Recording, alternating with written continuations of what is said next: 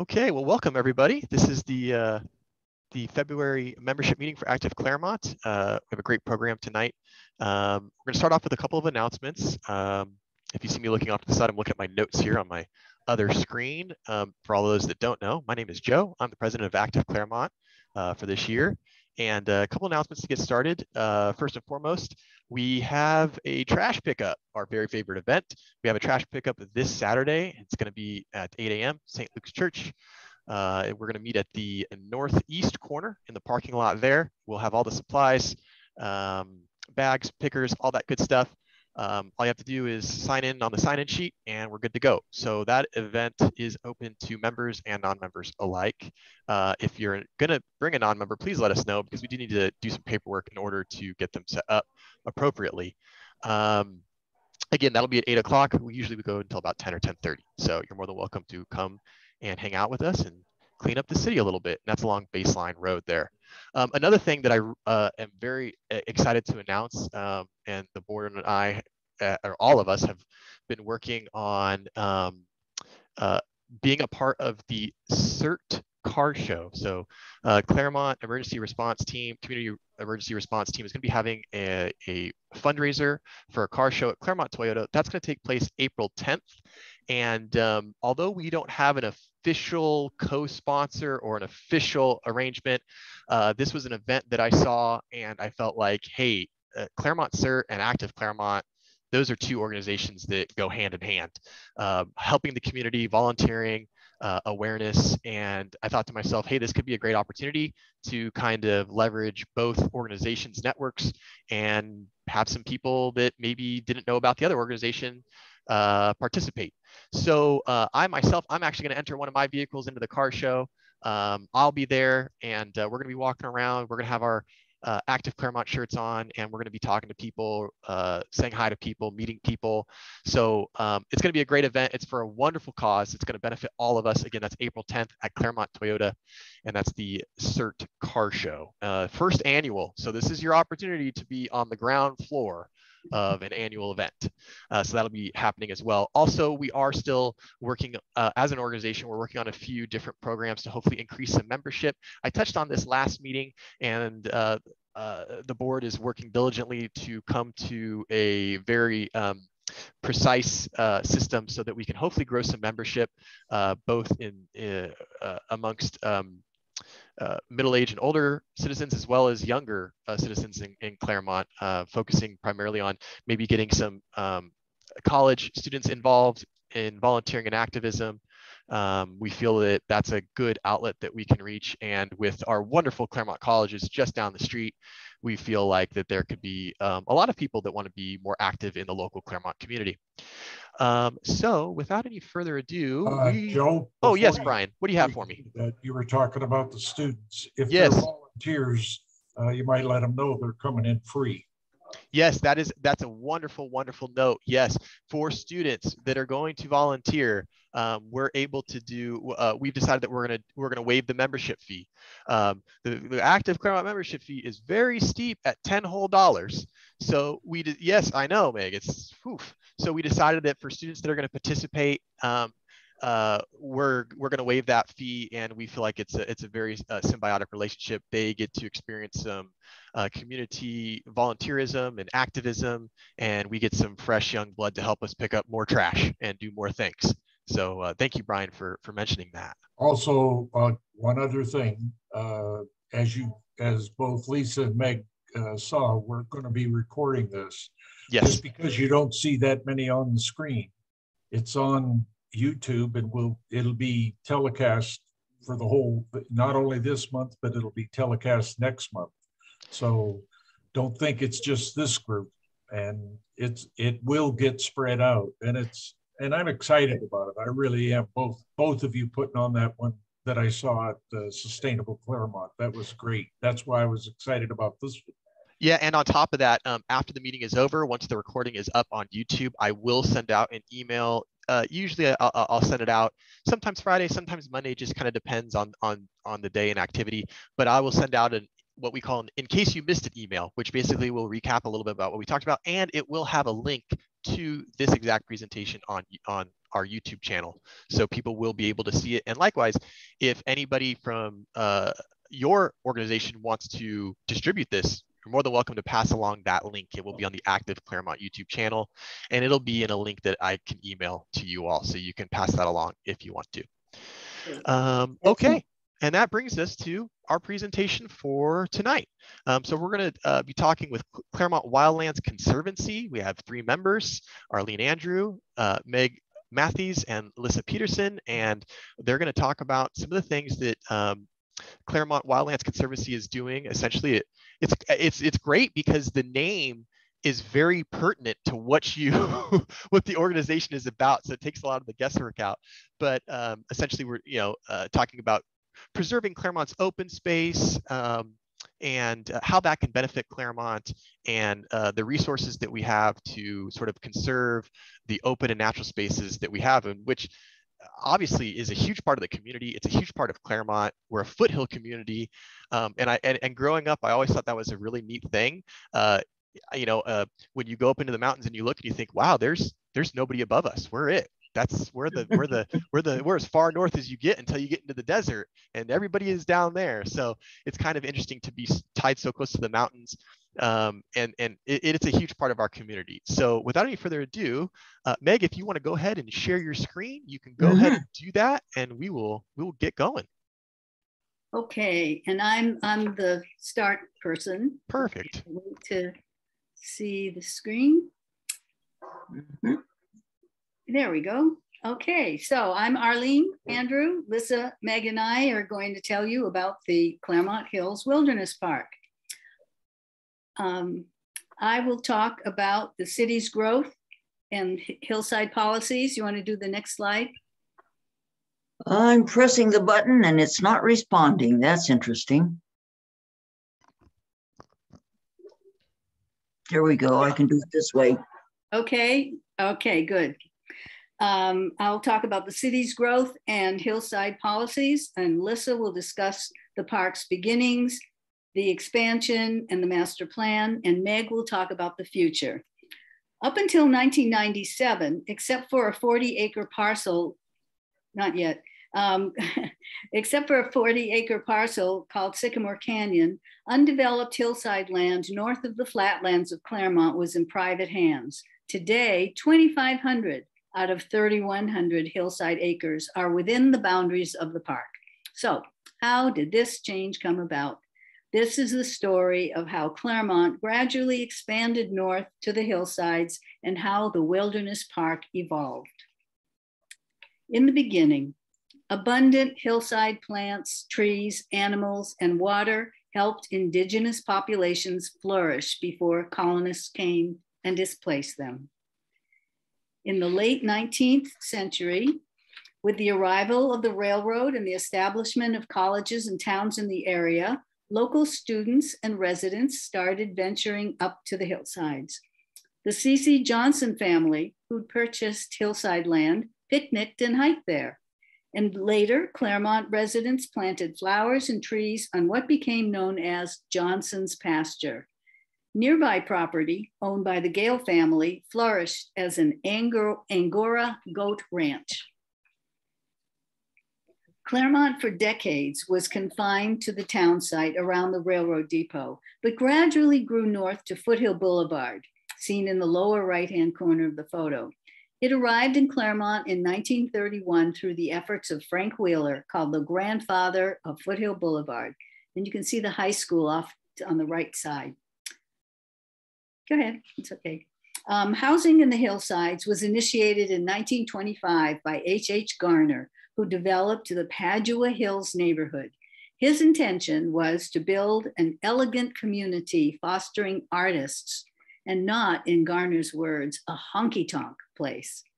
In 1930, he and his wife, Bess Garner, established the Padua Hills Theater that you see in the slide. As Claremont grew, the flatlands between the town center and the hills were planted with vast acres of citrus trees. By the 1950s, development was creeping north and the city was growing, but the hillsides remained unincorporated county land. And now a little bit about city policies. The city's leaders saw a need to establish rules to steer future growth in a manner acceptable to its citizens. So in 1956, they adopted a general plan. General plans are meant to encapsulate a city's vision for its future and to establish foundational policies and programs. They cover topics such as housing, open space, circulation, and many, many more. State law requires a city's zoning and other ordinances to be consistent with its general plan. Now, we're in the mid-1960s when several large hillside parcels were annexed to the city. A dense hillside development at the top of Mountain Avenue named Claraboya shocked Claremont residents into the realization that the hills could be covered with housing if something wasn't done to control development. See that photo on the right, courtesy of the Claremont Courier. Claraboya is now a fine neighborhood of mostly mid-century modern homes with spectacular views, all the more special because it is the only such neighborhood in Claremont. Johnson's Arlene, yeah. Is there a chance, I hate to interrupt you, but I meant to say something last time with Lissa and Meg and you here, but you got this picture of Claremont up in Claraboya, and you said in the 60s. I worked all the irrigation that goes to all of the trees that you're looking at. I put all of the trees in. There was 5 of us working up there, and the ground is so hard that we had to use jackhammers to put and get a 4x4 hole so we could plant that little itty bitty tree. And I go up there, and every time I go up there, I take the grandkids and I tell them, you see all these trees? Grandpa and 4 other guys we planted every one of them, and all the irrigation system that goes with it was all fabulous.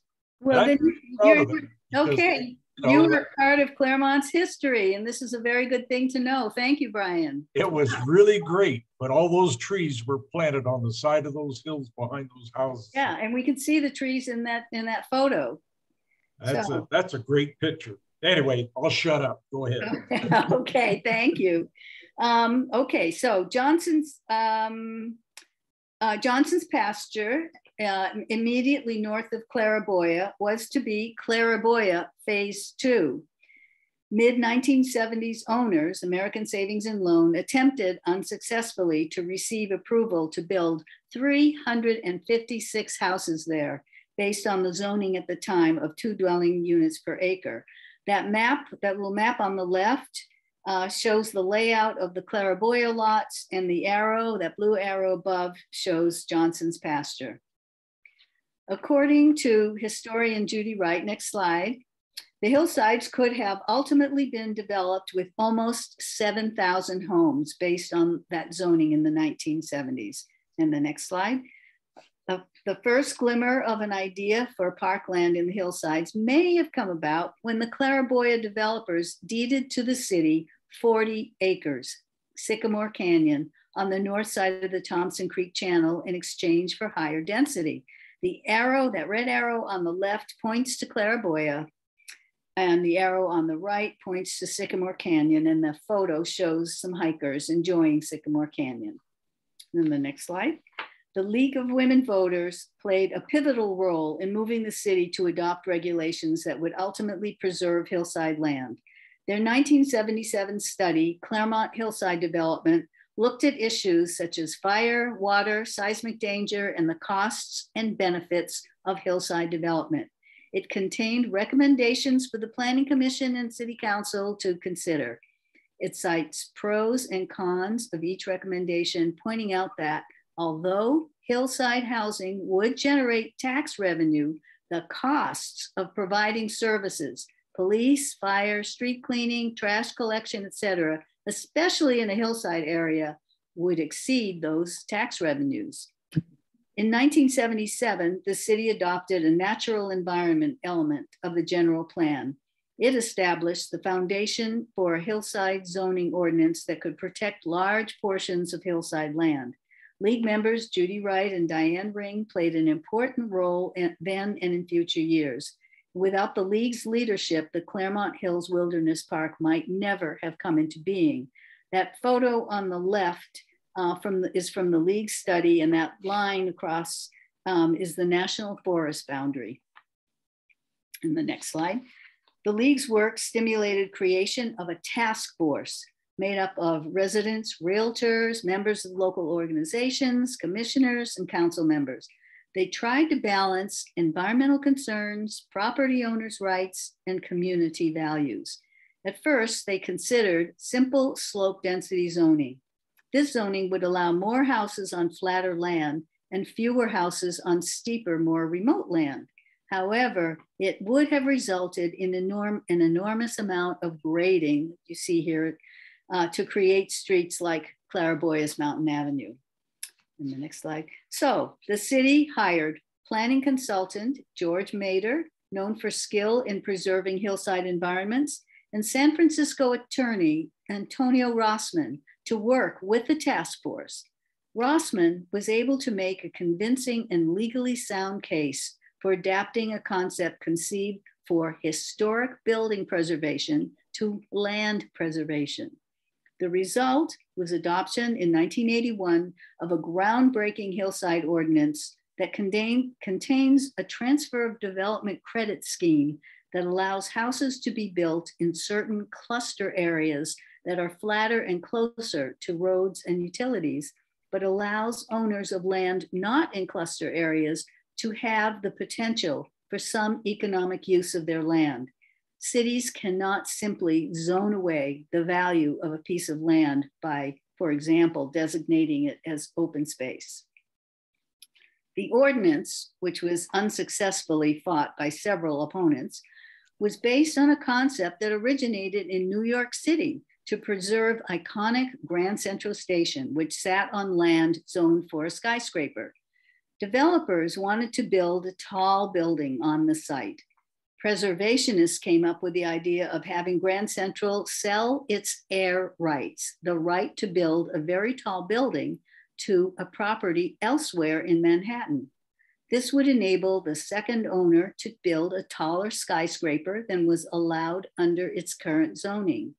The concept was legally challenged. The case went to the Supreme Court, and ultimately the validity of the transfer concept was established. So it's legal to do that.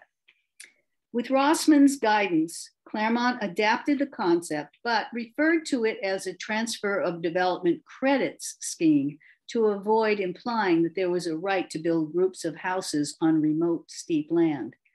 Consultant George Mader studied every privately owned undeveloped hillside parcel. Using topographic maps, he estimated the number of houses that could, in theory, but not in actuality, be built based on a sloped density formula. The steeper the slopes and the further from a road and utilities, the fewer the number of housing units or credits were assigned to that parcel. Each one of those little yellow tags there has a number. Housing could be built only in the flatter, less remote cluster areas shown on the map. And the map on the left slide has notes indicating the number of development credits assigned to each parcel. And then the map on the right shows the original cluster areas where houses could be built. The owner of a cluster area, there we go. The owner of a cluster area, after buying credits, could then build more houses pending city approval, including meeting general plan policies, environmental quality provisions, and all zoning requirements. The ultimate goal was for the credits from donor parcels to be legally and permanently extinguished, and the parcels remain as open space forever. Here's a simple example of a parcel with 38 credits on the left that is requesting 2 credits to build a total of 40 houses. The owner buys 2 credits from a neighbor with 6 credits, leaving the neighbor with 4 and the receiving parcel with 40, as you see on the right. The ordinance has been used only once to create the neighborhood known as Stone Creek, also called Stone Canyon, shown in purple. Land owned by the Garner family, about 1,400 acres, was bequeathed to Pomona College by alumnus H.H. Garner in 1980. A dozen or so years later, negotiations between the city and the college resulted in development credits from 1,220 of Pomona College's acres being transferred to that cluster. The 1,220 acres became the Wilderness Park. The cluster got an increase in density, which increased its value, and Pomona College was able to sell the cluster to a developer who built the houses you see north of Baldy Road at Padua Avenue. So, and now Lissa will go into detail about the negotiations with Pomona College, the beginnings of the Wilderness Park, and later acquisitions. Okay, I'd like to just thank you, Arlene. I'd just like to start by showing you the Wilderness Park, especially for those of you who haven't spent much time up there, so you can see why we love it, why we want to save it, and why we want to expand it. So we'll just take a minute to look at some pictures.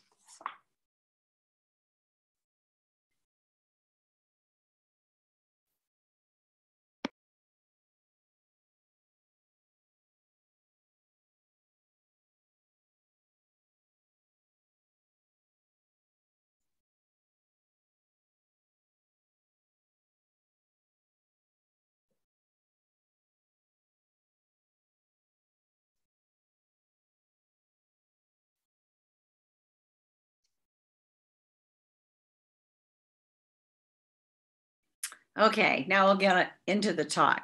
This aerial view shows you the urban wildland interface as it is today. Laverne is to the left, and you can see the development that has extended well up into the foothills on the far left side. And Claremont is to the right, with the urban area extending up along Mount Baldy Road.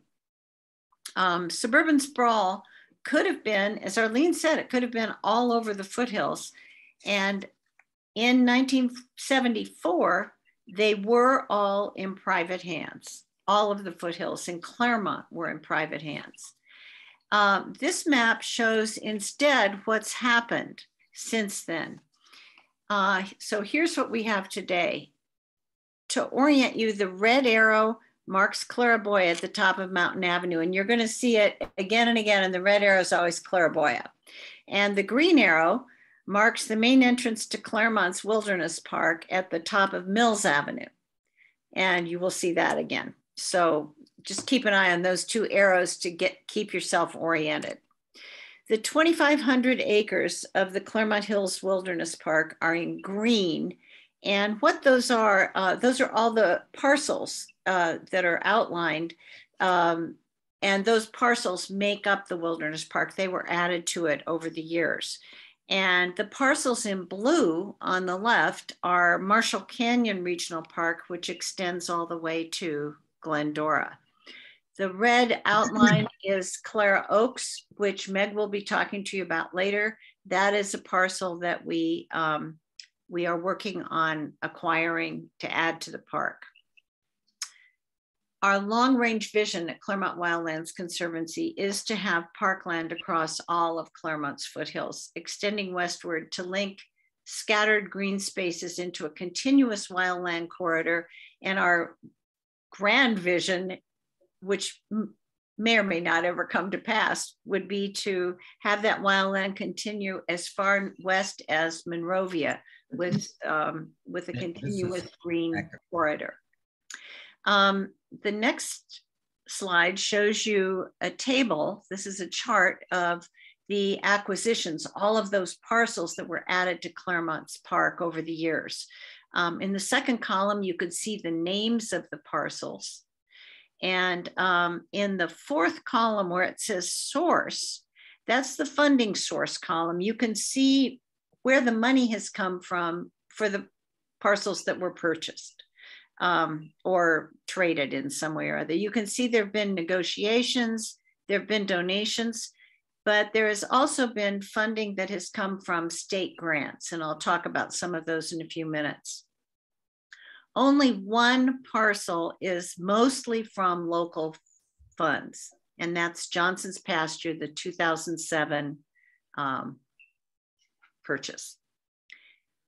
So I'll just let you look at this a minute while I keep talking. This chart makes it look like there was a very neat logical progression from the vision of the Claremont Hills Wilderness Park to the reality that we have today.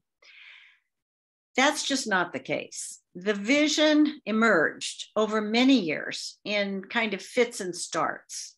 There was never one clear vision back at the beginning that got accomplished in the end. As Arlene said, Sycamore Canyon along the eastern side of Claraboya became a park in 1975. That's the first parcel. The city council created this park, as she explained, but most likely those council members expected the rest of the foothills would be developed in the future. After all, they were all in private hands. That council made no plan for any future parkland in the foothills.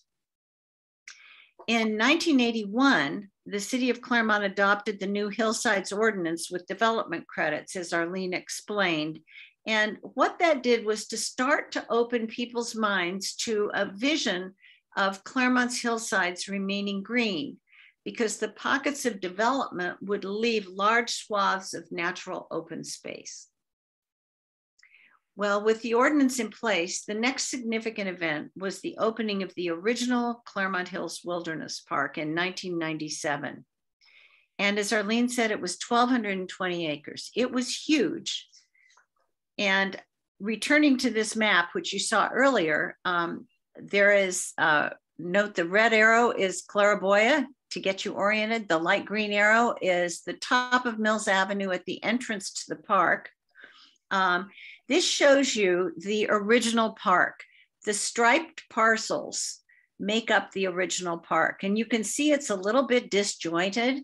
It's not completely solid. There are parcels here and there, but that is the original wilderness park. The dark gray areas are the cluster areas, and the white parcels were privately owned at the time. Okay. This is the loop trail. And for people who use the park outside of Claremont, I think most park visitors think that the Claremont Wilderness Park is the loop. They call it the loop. So it's only part of the park, but many people see that as the park because that's the most visited area. It's the most well-known area. It's about 5 miles long, uphill and downhill. And it's mostly located within the original 1997 Wilderness Park. It begins at the top of Mills, and the green arrow here shows you that top of Mills entrance. The blue arrow is aimed at the loop. So you can just see that kind of irregular oval shape there. That's the loop trail. And red arrow again marks Claraboya. Okay, this is the loop today. It is, as you can see, very popular. Now, what I want to talk to you about right now is how did the original park happen? How did it come about? It took, and Arlene gave you the big picture, but I'm going to go into some more detail here. It took 8 years of deliberations with the city and the owner of the land, Pomona College, falling in and out of agreements. I want to tell you just about one breakthrough meeting so you can get a sense of just how zigzaggy this process was. 2 Pomona College professors met with the city manager at the time, Glenn Southard, Mayor Diane Ring, and Councilwoman Judy Wright. Both Judy and Diane had been League of Women Voters presidents, and they had both worked on the original 1977 Hillside study that the League put out. The initial assumptions going into this meeting were that Pomona would develop the cluster area on the flatland along Mount Baldy Road, the area that's now Stone Creek, and Pomona would donate the hillside land to a nature conservancy. The city's main concern was to prevent development in the hillsides, not to create a park, to prevent development. Suddenly, someone from the city said, in the middle of this meeting, why don't we buy it? Meaning, why don't we buy all of it? There was this, people who were at that meeting say there was a long, stunned silence because nobody Nobody had thought of that, but that's what they did. They agreed that the city would buy all of the land from Pomona, sell the cluster to a developer, and retire the development credits on the hillside parcels. They still weren't thinking about a park. They were just thinking about preventing development. So the city started making monthly payments to Pomona College. In the end, the city paid over $1 million, but with about a year later, there was an economic downturn and the city could no longer afford to make the monthly payments. So it was in danger of defaulting. But thanks to the good relationships that had developed through all these negotiations, Pomona agreed to let the city keep the hillside land in exchange for the city's help and financial help with the entitlement process and the specific plan for the cluster area, and for the hillside development credits, which the city transferred to Pomona's cluster, as Arlene explained, which made it more valuable. So the deal smoothed the way for Pomona to sell the cluster area to a developer. Today, that is the Stone Creek neighborhood with about 125 homes along Baldy Road. So the determination of the city's negotiators to protect the hillsides led them further. It led them to create the original Claremont Hills Wilderness Park. Still, in the 1990s, there were large cluster areas for housing in the hillsides. Johnson's Pasture was the largest and the most vulnerable and valuable. By 1999, Johnson's Pasture faced a serious new threat of development. Its 180 acres could be developed with 125 houses or more. So in 2000, 3 local women formed Claremont Wildlands Conservancy, which we're all on the board of today, the 3 of us. And I'm just going to call it CWC so that keep it simple. And CWC had a very narrowly focused goal: save Johnson's Pasture. This was at a time when everyone expected it to be developed. One of the 3 women was Suzanne Thompson. She was the main leader of CWC for the first 10 years, and she and other founders made the organization a nonprofit, raised money, and recruited members. Crucially, they formed a partnership with the national nonprofit Trust for Public Land, which has an office in Pasadena. And we are still working very closely with Trust for Public Land and would not be able to achieve what we have without it. In October 2003, many of you may remember the Padua wildfires swept through the foothills on Santa Ana winds. It destroyed 66 houses in Claremont alone and damaged another 23. And that reminded everyone of the hazards of developing in the foothills. The fire also further motivated the city, which now had a wilderness park and wanted it to grow. So in 2003 and 2004, the city added 3 more parcels to the park. And they're marked there with green arrows. The light gray parcels here were still privately owned. And as you can see, the black parcels were the original wilderness park. Now, how did the city do this? Well, with strong city council backing, city manager Glenn Southard deputized his young assistant, Jim Lewis, who's now the city manager of Pismo Beach, to work with CWC and the Trust for Public Land to buy up more parcels.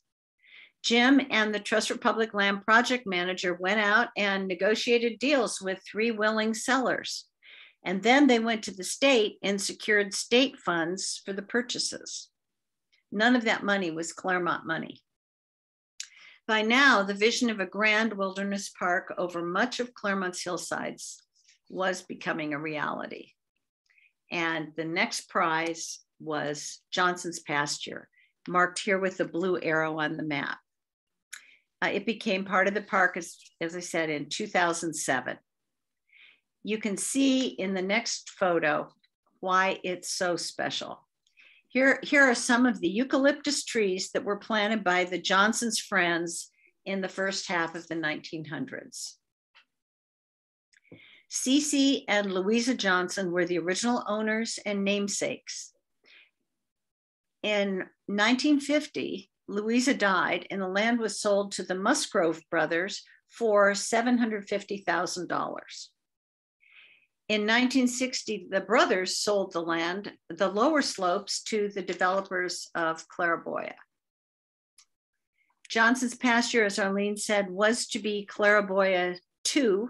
And if you look at this map, you can see why. That blue rectangle is approximately where Johnson's Pasture is located. And you can see just below it, Claraboya comes right up to it, and it would have just kept on going if that plan had been followed. But a merciful bankruptcy prevented the development in the 1970s, the Musgrove Brothers plans. In the 1980s, 3 developers walked away after failing to overturn the transfer of development credits provision in the city's ordinance. But by 1999, with a strong economy, another developer was seriously interested. Johnson's Pasture is the only parcel in the park that's mostly paid for by Claremont taxpayers. And we're still paying for 30 years for it on our property taxes. Success in saving it was the result of 2 intense political campaigns in 1 year, and that was 2006. The land was originally appraised at $12 million. At first, the city council and voters all agreed that they wanted to save it, but they disagreed on how to pay for it, with a parcel tax or a bond measure. A parcel tax requires a majority vote. A bond measure requires 2/3.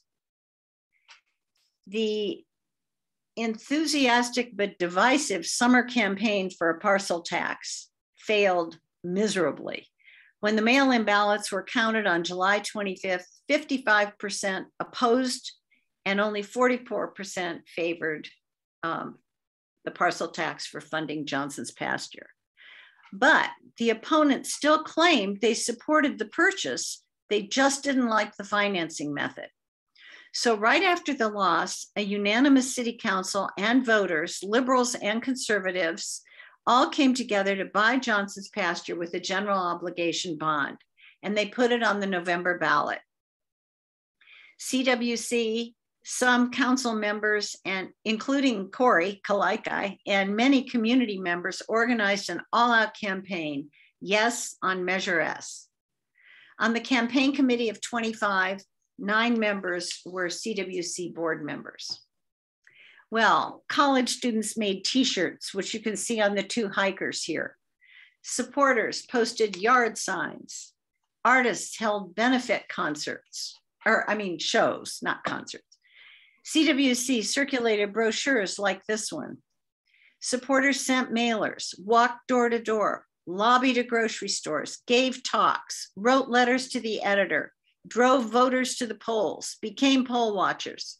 College students convinced friends to register to vote in Claremont and to get out and vote. CWC board members made $1,000 pledges. At one point, they even delivered a wagon load of letters to the city council during a council meeting. The result, 72% voted yes. We saved Johnson's Pasture. On the right side of this front page courier photo of the celebration is Suzanne Thompson, who was at the time president of CWC and co-chair of the Yes on Measure S campaign.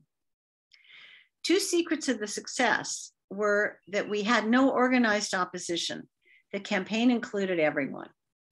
And Johnson's Pasture really is the well-loved crown jewel of the hillsides that the campaign had claimed it was. Well, moving on, in 2010 and 2011, Trust for Public Land and Claremont Wildlands Conservancy worked with the city to acquire Gale Ranch with state grant funding. The arrow marks the property, the green arrow. 2 state agencies agreed to split the cost of $4.8 million.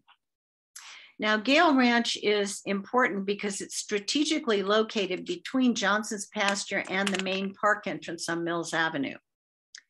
The Gale family that ran that Angora goat ranch, they had owned it for over 100 years, but they sold it in 1984 and it was sold again before becoming part of the park.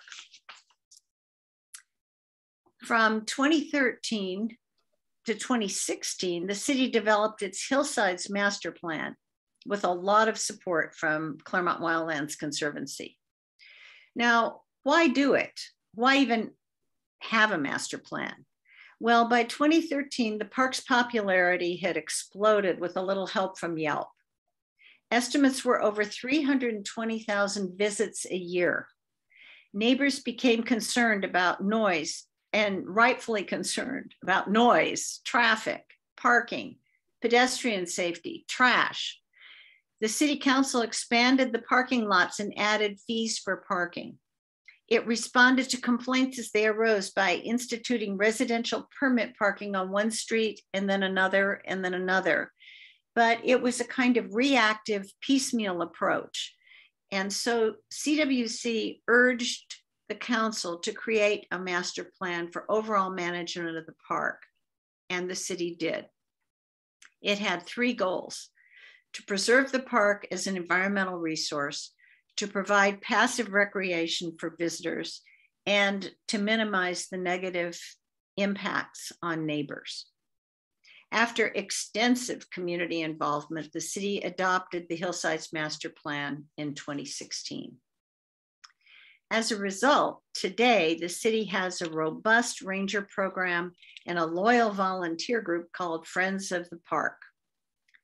Trust for Public Land calls our park one of the best managed, if not the best managed park, wilderness park in the San Gabriels. The final 2 additions to the park were donations. The first was the 463 acres of Evie Canyon in 2017. See the green arrow and the green parcels up there? That's Evie Canyon. Well, they belong to Pomona College, and Pomona saw how well managed the park was and how safe it was from development. So it donated the Evie Canyon parcels to the park, to the city for the park. And on this map, you can see the park almost as it is today. There's one more addition that I'll tell you about next. The yellow is the original park of 1,220 acres from 1997. The tan stripes are the parcels that were added from 2003 to 2011. And the blank white areas are parcels that are still in private hands.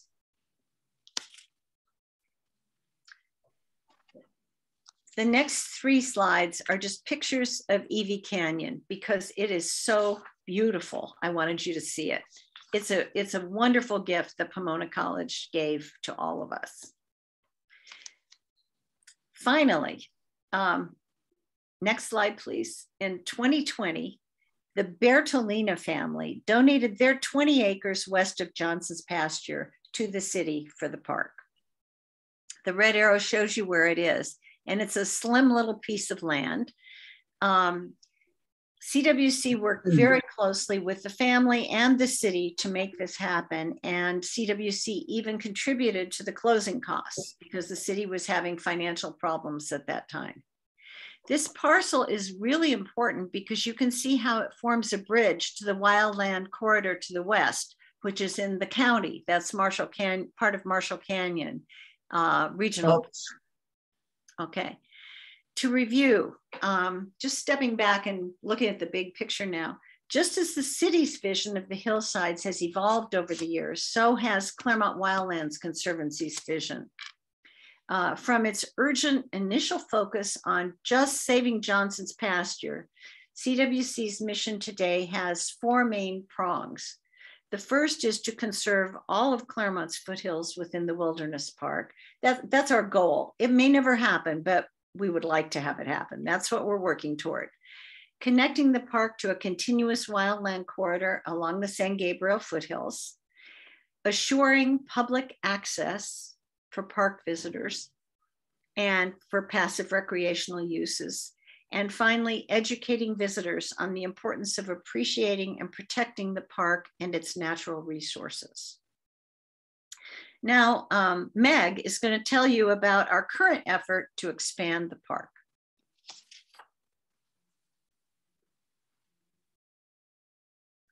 Meg, I think you're muted. You're muted. Thank you, and thanks, Lissa, and for that transition. While this slide is up in front of us, so far we've reviewed the history of the park and the role that the Claremont Wildlands Conservancy has played in helping it grow parcel by parcel to form that green beltway in our hillsides. But now we'll focus on our current efforts to obtain the Clara Oaks property, which is shown here in pink, as another important bridge property across toward the west.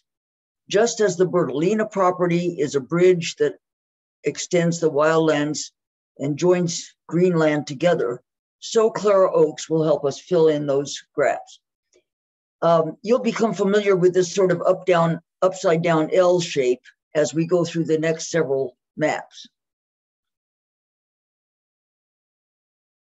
This is a bit closer view of the Clara Oaks property to show you its location just west of Claraboya, which is here, and just north of the Webb schools, which are just south of the property. And while I have this slide up, let me explain this funny little slash that occurs across the northwest corner. It's owned by the LA County Fire Department and is a debris basin in case of wildfire, clearing the hillsides, mudslides, debris coming down. This is a channel that would collect that material so that it wouldn't go on to houses and roads below. Now, a little bit of history. 2016, Randy Lim, who is a Canadian developer, purchased this 103-acre parcel. He named it Clara Oaks and had the intention of putting between 40 and 45 luxury homes on it. But in the spring of 2018, after 2 years of planning and a Claremont community meeting that was not terribly encouraging, Randy offered the land to the Wildlands Conservancy to be added to the park. We enlisted the help of our partners, the Trust for Public Land, and in August 2018, the land was appraised at a value of $7.2 million. And Randy agreed that this was a fair price that would cover the cost of his purchase price and the expenditures to that point in time. However, the next year, after exploring various sources of funding, it seemed as if 7.2 million was going to be a very heavy lift for us, and we might not be able to make it. So in the summer of 2019, as a backup plan, Randy started the entitlement process with the City of Claremont, which involves an environmental impact report, and that process is currently being carried out. He remains willing to sell, but he's continuing to pursue the development possibility as just to protect his investment. And we believe that if the land were entitled for development, that the value would probably, the appraisal would probably increase to about 15 million. This next map is from the Clara Oaks Specific Plan Project, the initial study, and it's available on the California Environmental Quality Act site. Here's our familiar Clara Oaks property in the middle, and the various coding on the map show different potential hazard features, liquefaction zones, landslide areas, etc. What's of most concern to us is about the upper 2/3 of the map is shown with these diagonal black lines, and they indicate that the property is in an extremely high fire hazard severity zone. In fact, if we look historically, that land over the last 100 years has suffered about 7 different major wildfires. I'm going to show you 3 of them. 1962, here's the footprint of that fire. 1979, another fire that covered that area. The 2003 Padua fire that Lissa referred to earlier, sometimes called the Grand Prix fire, also was extensive through the hillsides there And if you do an overlay of the last the seven that have occurred in the last 100 years, you can see that Claraboya is like ground zero, absolutely a hot spot where so many of them overlap. Here's our familiar Claraboya footprint again over here. And this left-hand map is one you've seen a couple of times before. It shows the cluster areas, Stone Creek development here, Johnson's Pasture, which was saved from development. The third major cluster area has this little bulge that extends up into the Claraboya footprint. And on the right-hand map, you can see that that's the little area where the developer would plan to put all those homes.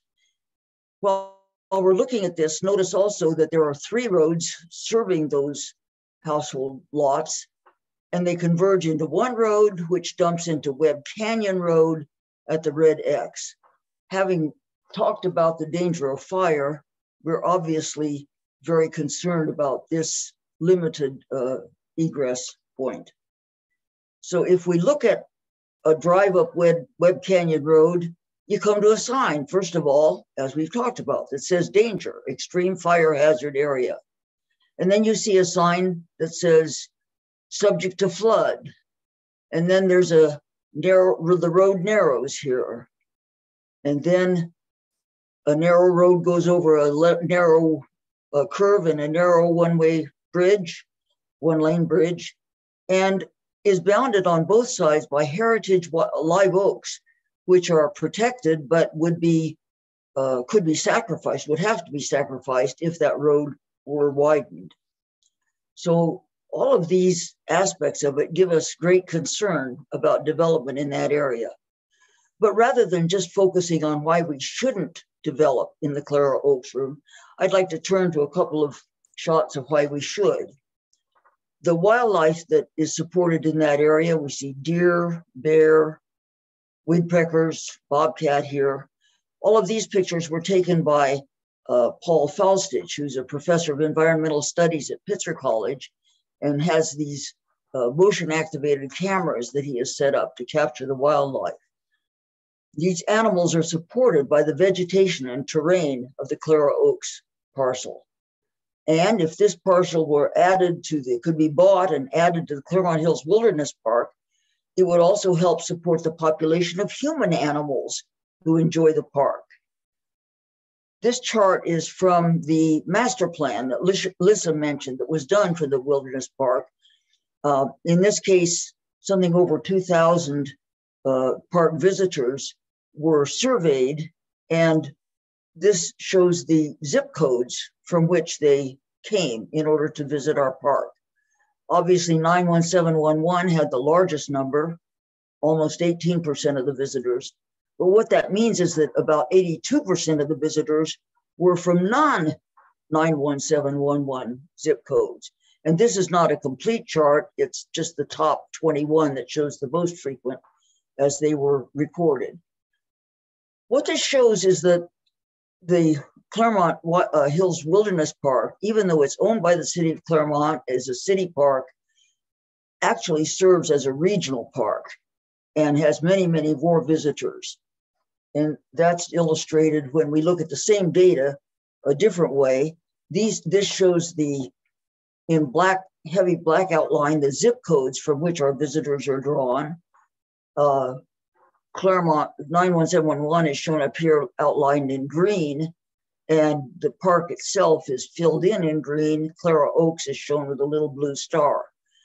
But what this also shows is that all of these red arrows, or red blocks, red areas, indicate disadvantaged communities.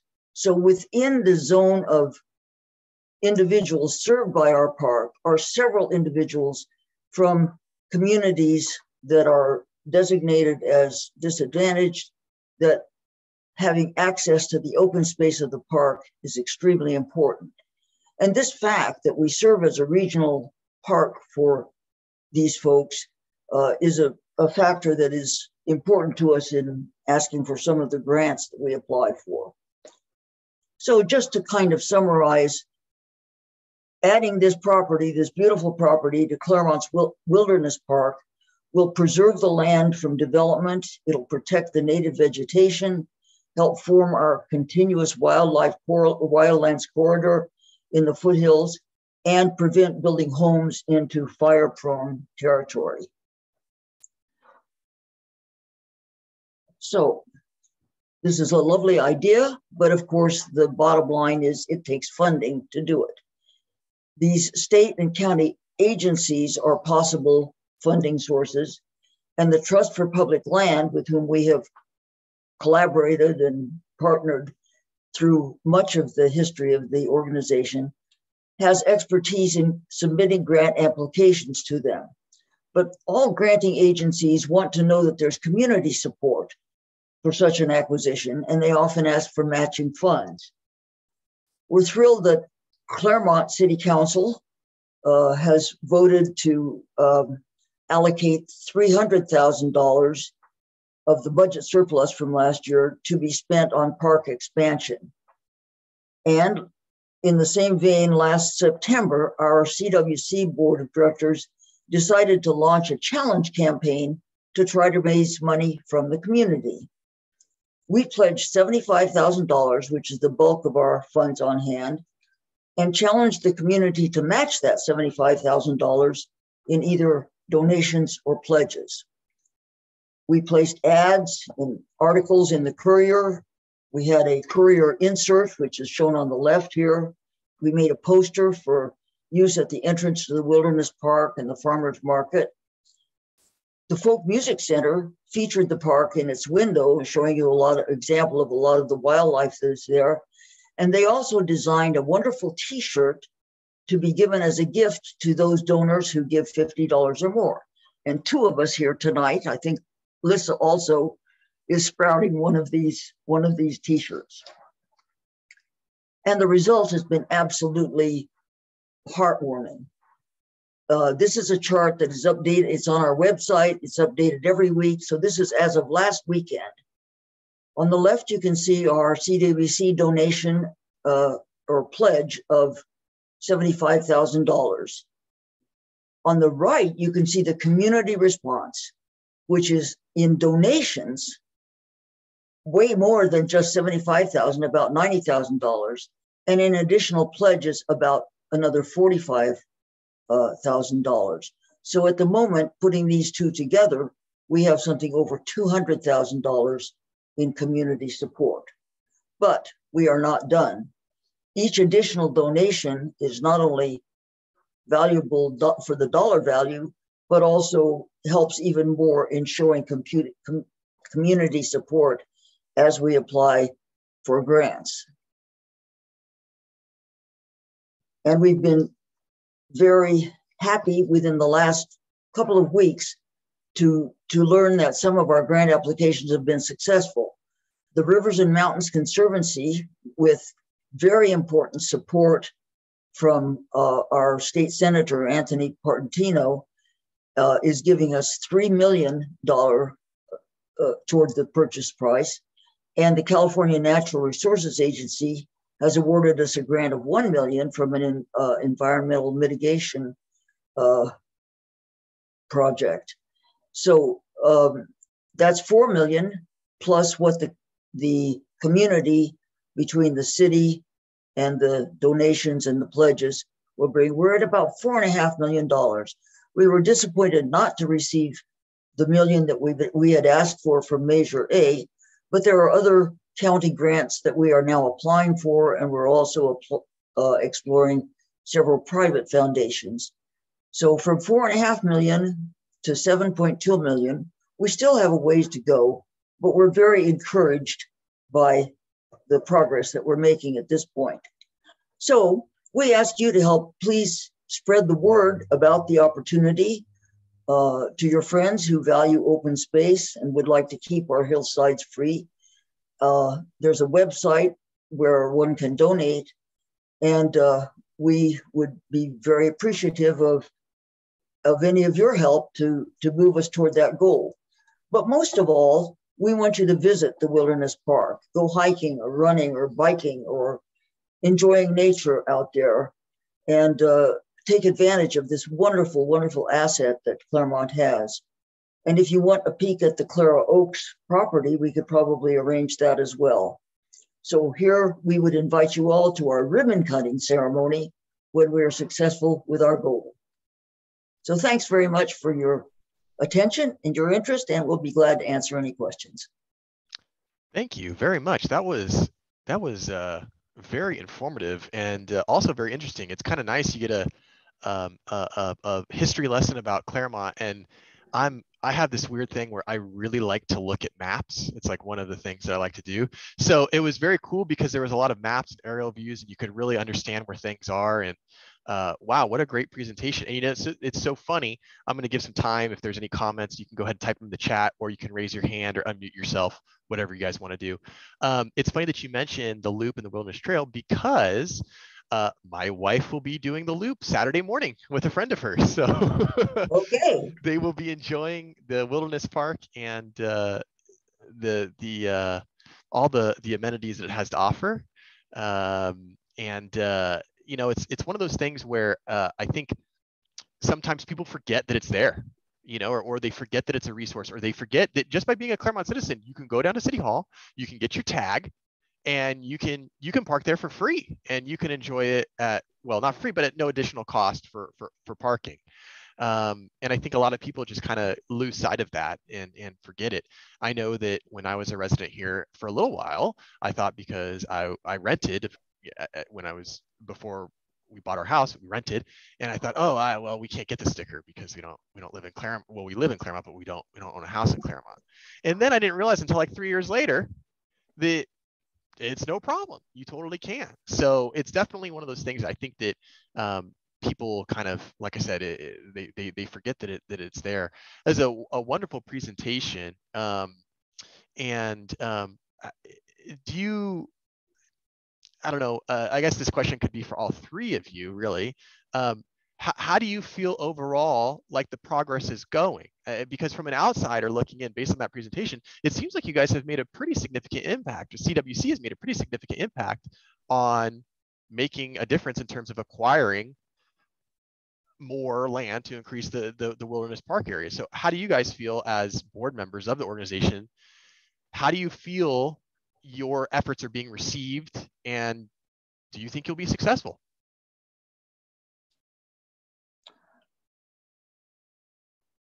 Well, I think the park would not exist as it is today were it not for CWC. And so to that extent, I think we've made a very big impact and been very well received. And we've got a good working relationship with the city, with city council and city staff. And I'm feeling, you know, very positive about that. Certainly the Clara Oaks campaign, you know, you're feeling both ways. You're feeling very excited, and there's been a big achievement, and we've got $4.5 million, and that's wonderful.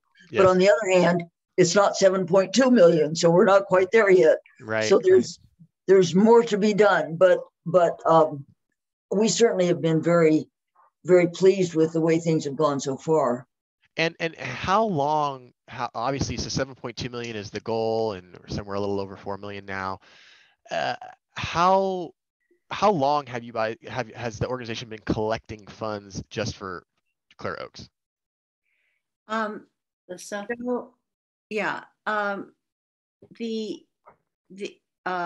developer originally offered, gave us the opportunity to buy it in May of 2018. I see. So we've been working since then to get the funding. It's a process like this is very slow. It takes tremendous endurance and patience. It took us, you know, we've gotten slapped down many times, and we've been on the verge of quitting many times. But just to give you the timeline, this last timeline for these two big grants that we just got. And they're the critical ones, because once you get that much money in the bank, it's easier. Trust Republic Land is telling us, because they're the real experts on this. They're telling us once you get about halfway there, it's a lot easier to get the rest of the money. I've heard the same thing from other fundraisers. They say once you get the ball rolling, the ball rolls easier. And Yeah. it's kind of it seems like a kind of an oxymoronic There's thing, an because you think, inertia. Yeah. right, and you would think that, oh well, this poor little organization, they're trying to raise 7 million and they have nothing, so you think you would start out Right. quick, but it's almost like it's the opposite. So I have heard that before. Yeah, and everyone said from the beginning, 7.2 million is a very heavy lift. Mm-hmm. But we applied for those 2 grants that we got a year ago, over a year ago, January, we applied for one. We applied for the other a year ago, just this month or early March. So you have to wait a year to get the money, if you're going to get it. And that whole time you don't know if you're going to get it or not. So it all takes a long time. Also, I don't think we had to be too rigid about 7.2 million. This is a negotiation. Mm-hmm. And the developer, as Meg explained, is facing hurdles. There are some significant hurdles to getting the property entitled. So we have to get a new appraisal. We just don't know exactly what that amount's going to be. So this is all in play, but we do know that there are a number of other state grant possibilities, private foundation opportunities. There is some county money that we haven't yet gone to, because the next step is to try to get an option with the developer, with the owner, and then with an option, then we'll have to get the new appraisal. And then it'll be easier to go out and try to get more funding once we have an option. Interesting. So that I'll just add, it was very bumpy in the beginning. We got turned down in various again and again. Yeah, it was the other thing. Another thing that I found really interesting in that presentation was the sort of regional demographic that was sort of towards the end, where it shows, wow, there's really, interestingly enough, there's a lot of people not from Claremont. I mean, a vast majority of visitors are not from Claremont. That's true. And that's interesting to me. And then somebody touched on the fact that it's actually more of kind of like a regional park than it is really a city park. Is there any traction, or is there any advantage to saying, hey, going to the county or the state or something and saying, hey, you know what? This is really a regional park. Does that open up funding or opportunities or avenues? That's exactly one of our arguments.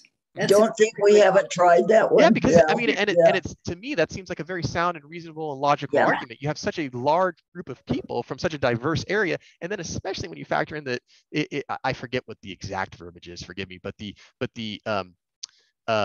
areas that were in red. Yeah.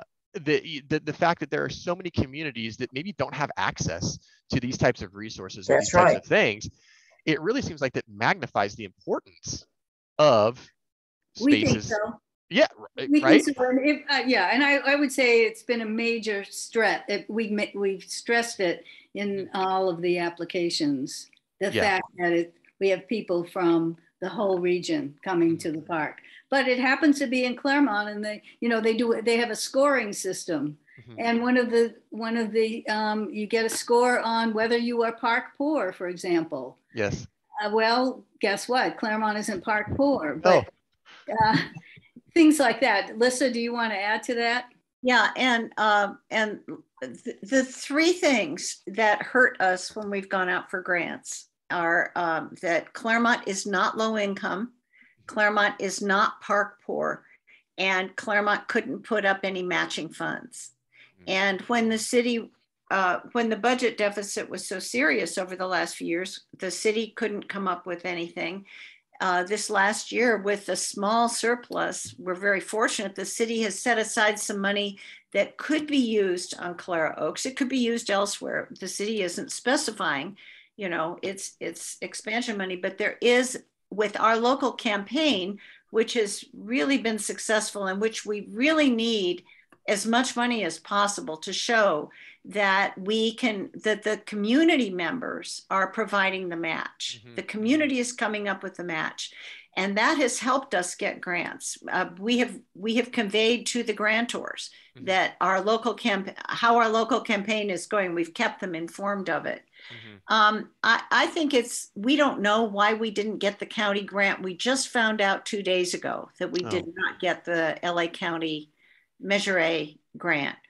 And there are a lot of reasons. One reason is a very tiny amount of it is for acquisitions of land. Most of it is for urban parks and things like that. We are not park poor. We are not low income. I think those are the reasons we didn't get it, but we're going to find out if those are the reasons. That makes sense. So we will find out from them if yeah, Brian, go ahead. Yeah, Lissa, I hear you being a little bit discouraged. You want to move it along. Well, not now. I want to give you a little bit of a little history, if I could. And Arlene was there at the time, but the city of Laverne, just using them as an example, if you go right by between Corey's house, that driveway that goes right up between Leroy's boys' home, and it goes all the way to the top of the hill and so on. Everything on the east side is in the sphere of influence of Claremont. Everything on the west side is Laverne. The problem is the only water, and I mean the only water, between Webb School, which Laverne services, by the way, but from Webb School, you can go all the way across that mountain range, and there is no other water. The reason I'm saying this, you might want to encourage Randy to make a 501c3 donation to the Wilderness Park, because here's the problem he's got. The things have changed over the years, especially even since I retired, but eventually the water that's up there, we will not service, the city will not service any more water than what they're serving right now. If they need water of any kind, if somebody wants to turn a tap on, they're not going to get it from Laverne. They got to go to Golden State Water. Now, here's where the glitch is for you guys. If they got to go to Golden State, and you remember when they had the fire, you were talking about it earlier up in Clairboya, the pumps didn't work. And there was a lot of problems with water pressure and everything else. They know, they meaning Golden State knows that. So the advantage that you have right now, in my opinion, is getting with the developer and saying, hey, 7.25 is out of the question, because you can't get water unless you go to Golden State. I can almost guarantee you, just looking at the property and knowing exactly where it is and the water that they would have to serve, the money that he's talking about getting for the property, it would almost cost him that much, because first of all, he's going to have if he has more than one cluster, he's going to have to build a series of reservoirs across there.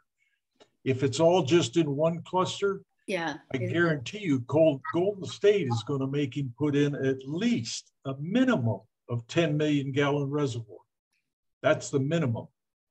And then beyond that, all the services, everything that Golden State's going to have to do, by time Randy finishes trying to develop that property, he's going to spend almost $7.5 million to do it. Yeah, that should have been in the initial study, that prior to the environmental impact report. I don't remember the water section, so I'm going to have to take a closer look at that, Brian. Thank you. Definitely take a look at it, because and Golden State, by the way, if you, get Ben Lewis into the picture and talk to Ben and say point blank, if you had to put water up there, where would you bring it from? Well, they'd have to bring it from baseline. If they take it from baseline, first thing they're going to have to do is put in a big series of pumps, because they won't do what they did in Clairboya. They're going to have to put in a series of booster stations across there. And then the city, because they're in the sphere of influence, the city's going to tell them, okay, now you got to put a reservoir that's going to match what you put up there as far as development. All of a sudden, either they're going to spend $5, $8, $10 million on a home, or he's going to walk away from it, because I don't think it's ever going to happen. And in the situation that you guys are in right now, to me, that's why I don't want you to see anything about getting discouraged, because I think right now you're at the helm. You are at the helm. And I think it's a big advantage because I It'll be too just don't see expensive. Golden State being able to do it. And if they do, they're not going to do it cheap. And Okay, and Laverne won't do it, even though Laverne provides water to the web schools. Laverne will not cross from Corey's house on that drive, on Williams Avenue, if you will. That goes right up. Williams Avenue goes straight up. Everything on the west side is Laverne. Everything on the east side, but they did grandfather in years ago. Web schools. You got the Charter 1 group, the Live Oak group, the Charter 2 group. You got all of those individual little mutuals up there that we're supplying water to. We won't take it away from them. Before I retired, I tried to get them to come into the city and say, hey, you know, we'll take you, but you've got to clean up. And their system is really terrible up there. They can't expand what they've got. They've got to put in new. So I'm just telling you, you're at the helm right now. And Great. if I was the developer, I would personally, if I was the developer up there that owned all that property, I'd be saying, let's see, they're a 501c3. If I give them the property, they'll give me a decent write-off. And let's say it's 10 or $12 million. If I was him, I'd be looking at taking that rather than even thinking about developing up there, because he's going to spend at least half of that to Golden State Water, at least half. So I'll stop. That's just food for the fire. Okay. Well, thank you, Brian. That sounded like it was very pertinent. Excellent information. Yeah. Yes, absolutely. Excellent. Well, again, I just want to thank you three ladies for joining us. Could I just mention one thing, Joe? Yes, please. I would like to just say that we are really indebted in getting that first big grant that we got for $3 million to Senator Portantino. He is chair of this State Senate Appropriations Committee, which is very convenient for us. And he actually showed up in person at the board meeting of the Rivers and Mountains Conservancy, urging them to support our project. Well, that's wonderful. He has been tremendously supportive of us. And I think without that support, we would not be in the great position we're in today. So I just wanted you to know that. And I also wanted you to know that back when I was talking about the Johnson's Pasture campaign and the city council in those days, I think both Corey and Jackie were, is that Jackie McHenry? I can't tell from the iPad. Yeah. It probably is, yes. I think they were both on the city council at that time, so they can fill you in on all kinds of details that I didn't give you. Oh, good. And then there were a couple of comments in the chat. Yes. One of them is, did we ask Snoop Dogg? No, we didn't. No, but that doesn't mean we shouldn't. Yeah. It's true. Maybe he's looking for some write-offs too. You never know. That's right. It may be a good deal. He had enough gold on the Rams. That's true. That alone, yeah. He could have paid for it. That's true. That's very true. Our local campaign is still going on, so we would welcome your contributions. Just go to our website, Claremont Wildlands, Excellent. Claremont Wildlands Conservancy, put it in and it'll come up, ClaremontWildlands.org. And if you know any Snoops who are around now, let us know. We will talk to them. Okay. Yes, indeed. Well, again, thank you very much for your presentation. Thank you for inviting us. Of course. Thanks for the opportunity. You're welcome. It's our pleasure. This is the exact type of thing that we like to host here at Active Claremont and bring, awareness to issues that affect Claremont and also the surrounding area. And as we've seen, this is I'm going to start using that term. This is a regional effort, because this is not only affecting just Claremont, but it's affecting, as we saw, a lot of other cities and people around. So thank you again. Your presentation was excellent. It was full of a lot of great history too, which I'm kind of a history buff, so it was really great for me. As I mentioned, ladies, just so you know, I'll end the recording shortly. It'll process overnight and then it'll upload to YouTube. I'll send it out to all of our membership. You guys will be included. You're more than welcome to use any portion of this recorded Zoom for whatever purposes you need to. It'll be hosted on our YouTube channel. And again, one more quick reminder, trash pickup this Saturday. we'll be there, St. Luke's Church, right on the corner, Baseline and Indian Hill. Please come out and help us pick up some trash and beautify our beautiful city. And until next time, thank you everyone for attending, and we'll see you all in another month for another presentation. Thank you. Bye, Okay. everyone. Lisa, Bye. Lisa, Thank you very much.